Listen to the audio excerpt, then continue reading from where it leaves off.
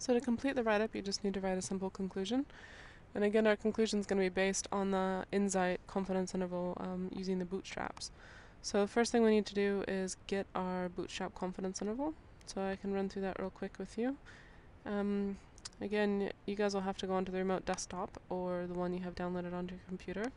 But you're going to create a bootstrap confidence interval. So you click on that and hit run VIT module. You'll have to import your data, and again, yours probably have a data folder inside of data that says Ringabiru data, but I've got to hunt mine down. So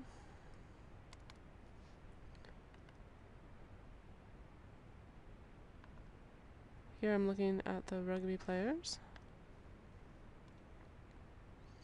and I've got their information in here. Now remember, before you go any further, you've got to make sure that you select what the variable is that you're looking at. So we are comparing weights, and I'm setting it up into groups of position, so make sure you get that. And next thing for us then is to go to Analyze, and you can see, if I just drop this down a little bit, might be able to see it all. You can see in here that we've got my dot plot going for the backs and for the forwards, and I'm just about to do the bootstrap interval on it.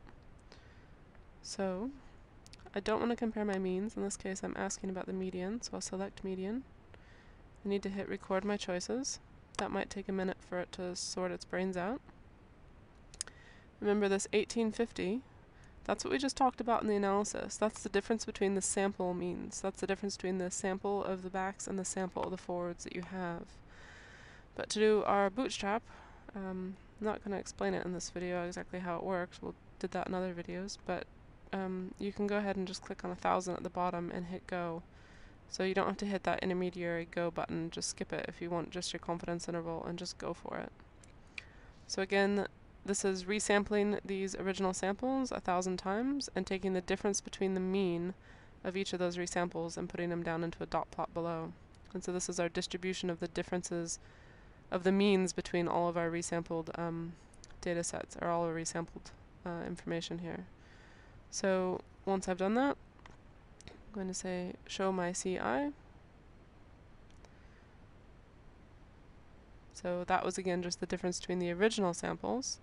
So we don't even really need to know that. But it's giving me a confidence interval here between 15.5 and 23 kilograms. So again, what does this mean? These are both positive numbers. 0 is well outside the confidence interval. And so if it's positive, it means that the bottom number is bigger. And if you take a look at this graph, that makes a lot of sense. Look at those forwards. They look a lot bigger than the backs. So here I'm saying the forwards are between 15.5 kgs bigger and between 23 kgs bigger, potentially, in my confidence interval.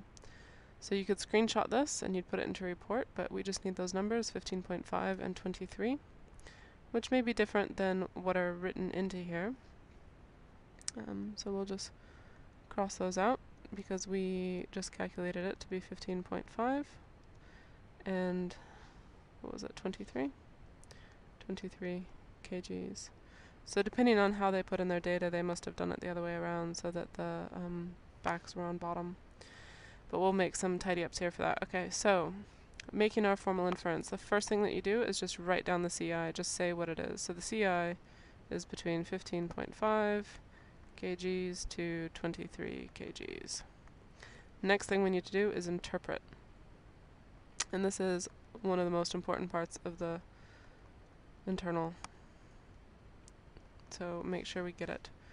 So from my random sample and the bootstrapping confidence interval, I can be reasonably, remember you cannot be 100% sure, you have to only be likely or reasonably confident, so I'm reasonably confident that the forwards in New Zealand and South African super teams will weigh between, in this case, what did we get?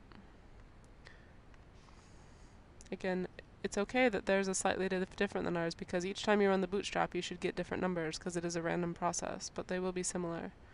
So we'll change that one to match the 15.50 kgs and the 23 kgs more than the backs on average.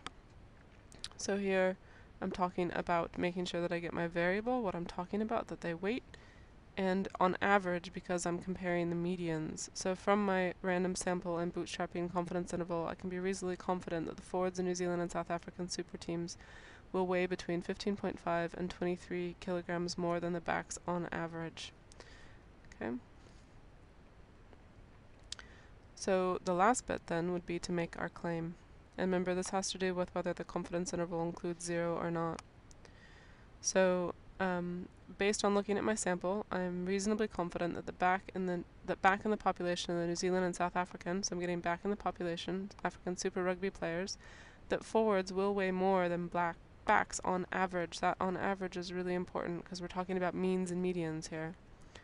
I can make this call as the confidence interval says that the forwards are likely to weigh between, in our case, 15.5 and 23 kgs more than backs.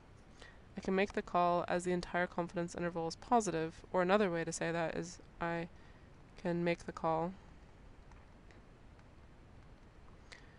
because 0 is not in the confidence interval. I'll just say CI. So remember, if 0 is inside of it, there's no difference between them. If 0 is outside of it, there is a difference between them.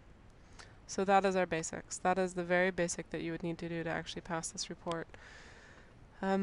So next step for you guys is to try to practice this, and we've got 7 other write-ups that you can do to the basics level to just make sure you get that sussed and sorted before you move on to the higher level stuff.